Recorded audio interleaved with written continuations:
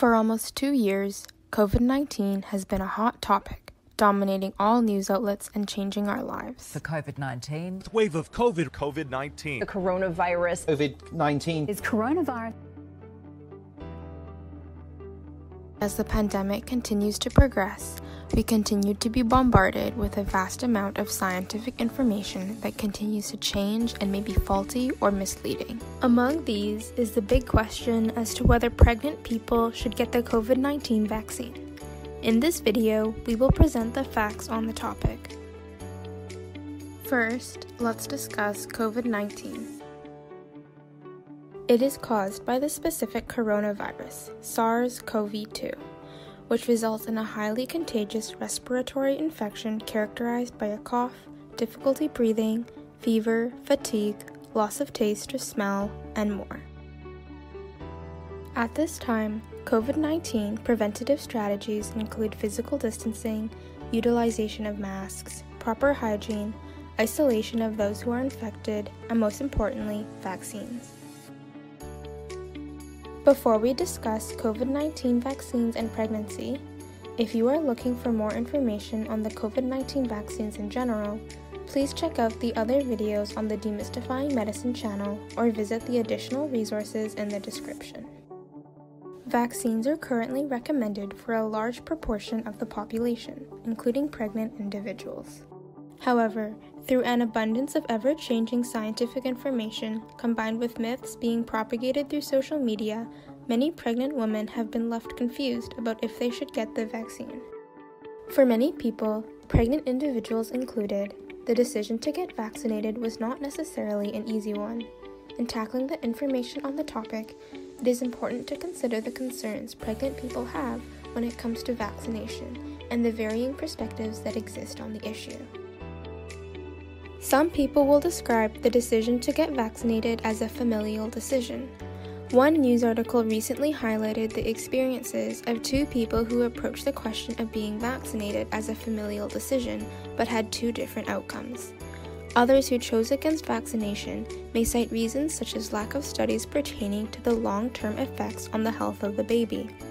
This may stem from past examples on how medications being recommended to pregnant individuals inadvertently caused side effects for the baby. One such example includes thalidomide, which was intended to alleviate morning sickness during pregnancy, but ended up having serious consequences for the child. There are also those who have chosen not to get vaccinated and rely on the experiences of others. They listen to stories in the media of pregnant individuals who contract COVID-19 but recount an easy recovery. Others may have based their decision on information presented in the media. But the fact is that just because something is published in a news article or spread through social media does not mean it is true. In fact, a lot of the most popular information regarding pregnant individuals and COVID-19 is based on misinformation or exaggerated statements. We will discuss two of the most common myths that were propagated in the media, as well as the true scientific standpoint behind such statements. One myth concerning the COVID-19 vaccine for pregnant women was that it will make them infertile. In December 2020, a blog post titled, "Head of Pfizer Research, COVID Vaccine is Sterilization," references a petition made by Dr. Wodarg and Dr. Yeadon to Europe's Medicines Agency. Within this post, it was said that the vaccine contains a spike protein called syncytin-1, vital for the formation of the human placenta. If the vaccine works so that we form an immune response against this spike protein, we are also training the female body to attack syncytin-1 in the placenta, which could lead to infertility in women. Saying that the COVID vaccine will cause infertility is a bold statement, and one made without any supporting evidence. After this blog post, thousands went to social media, spreading this misinformation, leading many people who want children in the future, as well as pregnant individuals and their families, to become hesitant of the vaccine. Though tempting to believe, the fact that the female body will attack the placenta and therefore lead to infertility is in fact false. Research conducted by immunologists proved that there is actually no significant similarity between the amino acids of the SARS-CoV-2 spike protein and syncytin-1. The syncytin-1 protein is made up of 538 amino acids. However, a Pfizer spokesperson confirmed that the protein targeted by their vaccine only shares a sequence of 4 amino acids with syncytin-1, which is too short to cause autoimmunity problems. Given this information, women can have confidence that the vaccine won't cause their antibodies to attack their own placenta. Another myth that has been circulating around social media is that the COVID-19 vaccine leads to miscarriages. This myth originated from a preliminary study done in the New England Medical Journal, but went viral when their findings were misinterpreted by the public. Various tweets and news articles spun the information, which led to the popular statement that pregnant women who received the COVID-19 vaccine have a miscarriage rate of 82%. That being said, people forgot to highlight the fact that these numbers and data came from a preliminary study with a small group of participants. This means that the data from the study are not an accurate representation of what would happen to every pregnant woman who got the vaccine. In other words, the results were skewed by the small sample size. In the review titled, "Are COVID-19 Vaccines Safe in Pregnancy?" by Victoria Mail, the researchers studied the clinical trial data from Pfizer Biotech, Moderna, and AstraZeneca, and reported that women who got pregnant during the clinical trials of the vaccine had similar rates of miscarriages compared to the women who weren't administered the vaccine. This indicates that the event of a miscarriage is not correlated with getting vaccinated for COVID-19. These findings are also supported by a systematic review written by Falsaperla and his colleagues. If you are worried about experiencing adverse effects that may negatively affect your baby, studies in animals receiving a Moderna, Pfizer, or Johnson & Johnson COVID-19 vaccine before or during pregnancy found no safety concerns in pregnant animals or their babies. In comparing pregnant people who received a COVID-19 vaccine with those who did not, scientists found that vaccination actually lowered the risk of infection. And should pregnant women contract COVID-19, those who are vaccinated are less likely to become severely ill. This is why getting vaccinated does not just protect you, but your baby as well. For anyone who receives a COVID-19 vaccine, their bodies will build antibodies against coronavirus. This is the same whether you are pregnant or not. In a study published in the American Journal of Obstetrics and Gynecology, it was discovered that for mothers who had been vaccinated, coronavirus antibodies were found in their infant's umbilical cord blood, indicating that the antibodies in the mother can transfer to the baby's blood. This means COVID-19 vaccination during pregnancy can help protect babies against COVID-19. When infants are born, they are exposed to a variety of viruses, bacteria, and infections. They are born with an immature immune system and rely on their mothers to transfer immunity, either through the placenta or breast milk. The antibodies transferred through the placenta only last for 1 year, but the antibodies transferred through the breast milk plays a crucial role in developing the baby's innate immunity, which is their first line of defense against germs and bacteria. Breastfeeding is related to various positive outcomes in babies. For example, there is decreased respiratory infection, less burden of diarrheal disease, and decreased long-term risk of developing asthma, diabetes, and inflammatory bowel disease. A study was carried out to test whether the coronavirus antibodies are transferred from mother to baby through breast milk. The breast milk was collected before administering the COVID-19 vaccines, and once a week for 6 weeks, starting at 2 weeks after the first vaccination dose. The results showed that the level of antibodies in the breast milk were significantly high 2 weeks after the first dose. Though promising, further studies must be conducted in order to test how effectively the antibodies are transferred from the breast milk to the infant's blood. We understand that this was a lot of information to digest. If you are pregnant, we encourage you to talk to your OBGYN to make the best decision for you. We had the opportunity to interview the chair of the Department of Obstetrics and Gynecology at McMaster University, Dr. John Barrett. He is also the co-chair of the Ontario Task Force on Managing COVID-19 in Pregnancy and Newborns. Here's what he had to say. From your perspective, what are some of the reasons pregnant people are hesitant to get the COVID-19 vaccination?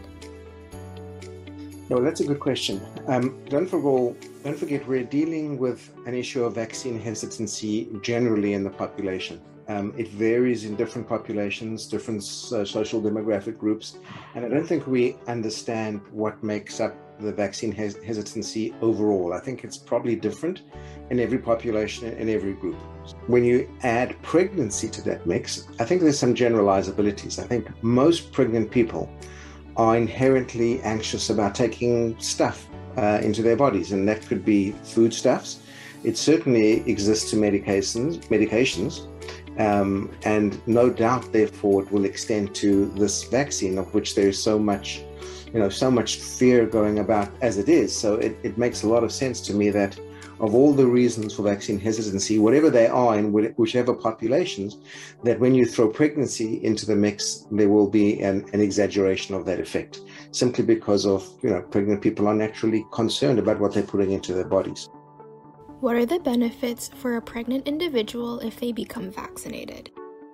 Okay, so for the premise, we have to understand that the COVID vaccine benefits you whether you're not pregnant. The rate of getting ill from the disease and probably even contracting the disease is far, far less if you're vaccinated. So we know that. Now, pregnant people, if you get COVID, are at a significantly higher risk than non-pregnant for ending up in ICU and even worse. So therefore, any effect the vaccine has is magnified in pregnancy because pregnant people are at increased risk from COVID, and there's no doubt about it. The data is clear now that it is. So pregnant people are at increased risk for severe disease, and therefore, obviously, will benefit from the vaccine, which prevents severe disease. What are the benefits for the fetus if their mother gets vaccinated while pregnant? Now you ask about the baby. So whenever you have a sick mom, you have a sick baby. So it's logical that if it's going to benefit the mom, it's going to affect the baby as well. But there are some perhaps specific benefits as well, that there have been studies to show that the antibodies that a mom produces can cross to the baby, and therefore the vaccine might protect the baby as well. What types of conversations should pregnant people and their families have with their doctors regarding vaccination? I think frank conversations as to what are the reasons I should get the vaccine, what are the risks, what are the potential risks, why is this hesitancy there? Frank conversations, because these questions usually have a kernel of truth somewhere. Some of them don't, but some of them do have some kernel of truth somewhere, some reason to be feared, and most doctors who are informed will be able to answer those risks. If not, there's actually a COVID sort of hotline that I'm part of a COVID group for physicians that physicians can phone and get an online consult within, I think it's 3-4 days, from an expert who can help them. So even if the caregiver doesn't know themselves, there is an ability to get expert help. And there are many organizations now, the SOGC, Society of Obstetricians and Gynecologists of Canada, the Society for the Midwives College of Midwives, the Provincial Council for Maternal and Child Health. There are many, many reliable sources now that, if a caregiver is faced with a patient who's asking questions they don't know, they can get reliable information. So like most things, like most issues in pregnancy, the pregnant person trusts their caregiver, and so they should engage that and say, well, why should I take it? And most caregivers will be able to provide these answers. If not, those answers are readily available. Do you have a message to any pregnant people who are hesitant about getting vaccinated? Yeah, the message is I understand why you're hesitant. I've been caring for pregnant people for 30 years, and I know how precious your baby is, and I know how careful you want to be. But it's precisely because of that you should go and get the vaccine, because by not taking the vaccine, you are significantly increasing your risk for health, and you're significantly increasing your baby's risk for ill health by being born preterm or early. The studies are now wide and complete. There is no risk identified And you might be saying, well, it hasn't been around for long enough. That's true for this vaccine, but we understand really well the mechanism of production of this vaccine. It's not a live vaccine, can't affect you, and therefore I can't recommend strongly enough that you go and get the vaccine. It could save your life, and in fact, I have seen the opposite, unfortunately, which is very unusual for us to see that in modern day obstetrics, really sick women in ICU. And we've seen so much, and it's almost all, in fact, it is all that I've seen is in the unvaccinated moms. So as a personal plea, go and get yourself vaccinated. It's the best thing you can do for your health and the baby's health.